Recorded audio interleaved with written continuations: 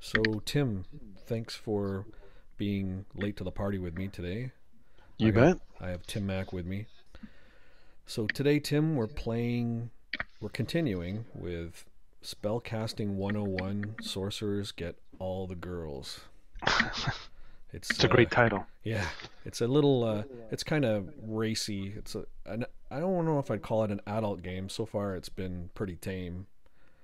It has well meaning of trying to titillate, though. Yes, just to recap, this is a game.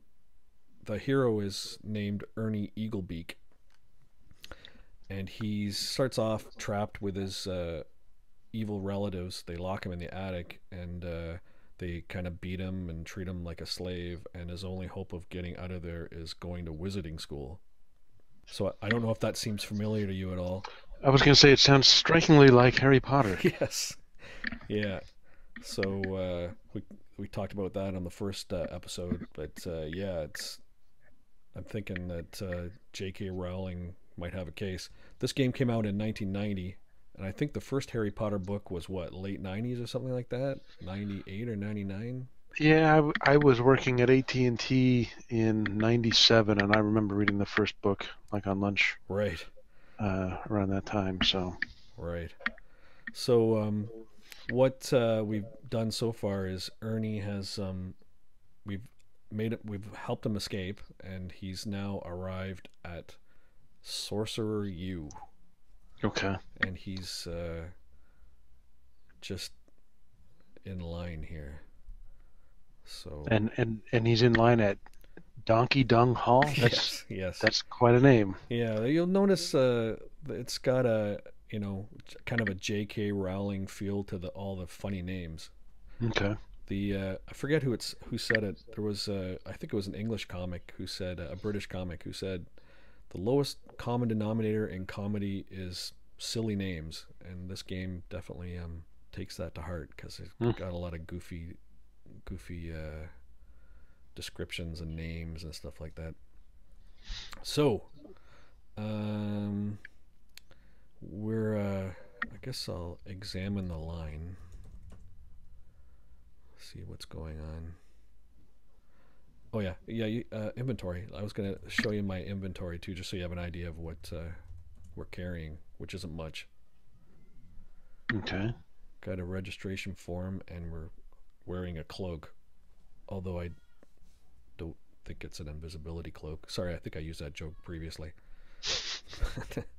But it's one of many of a long line of Harry Potter jokes we'll be making.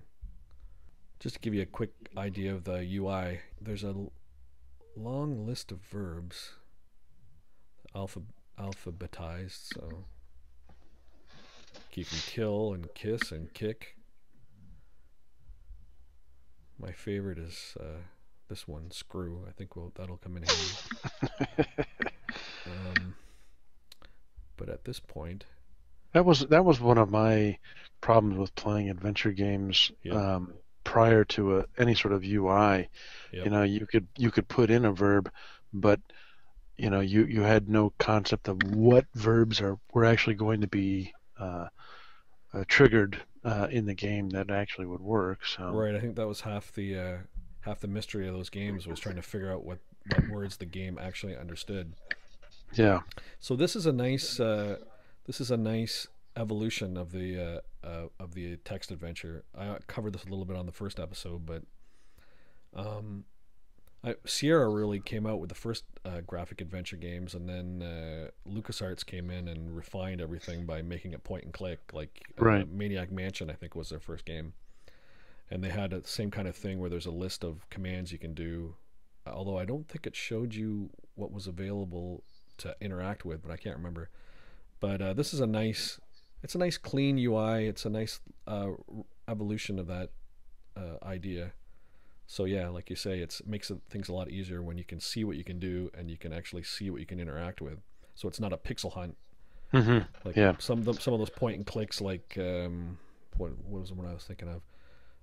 Gabriel Knight and stuff like that. They were like little pixel hunts where you didn't have a text parser. All you could do was point and click. So you'd have right. to find exactly what it was you can interact with on this. The artist would draw the scene, and then you'd have to figure out what was usable And and what wasn't. they would never put anything that would sparkle on them either. So it could be right in front of your nose, but if you didn't just happen to click just right, you'd never know. Right, right. So this is much better where you can see what you're interacting with.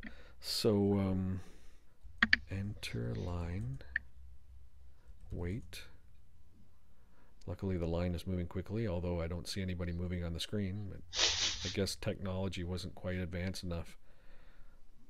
There's a little bit of animation, and I don't want to. It's just so you're not frightened, Tim. Every once in a while, very sparsely, it has some audio. Okay. So it's very rare. So you kind of jump when you hear it. Eaglebeak, your ID number. ID number is 9179. Gecko is alumni sector 14. Physical skills is. There we go. We are a registered student of Sorcerer U. Better than being a registered sorcerer at FU. Yeah, exactly. Exactly. Okay. Whoa. Here we are at Bat Guano Court. The author of this game must have watched Dr. Strangelove a few too many times. Mm-hmm. Okay.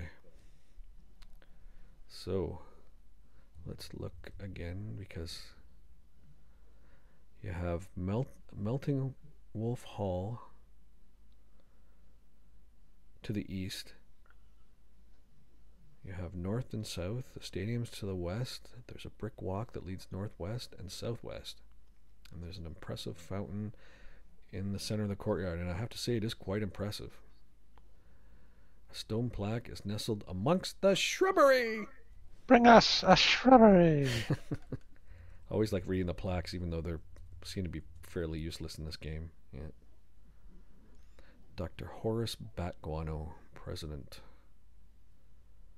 Okay, let me look one more time.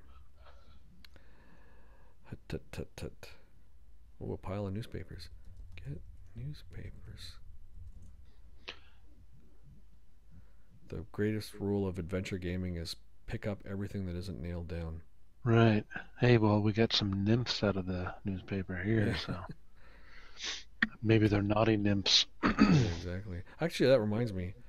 I think we're playing the game in tame mode.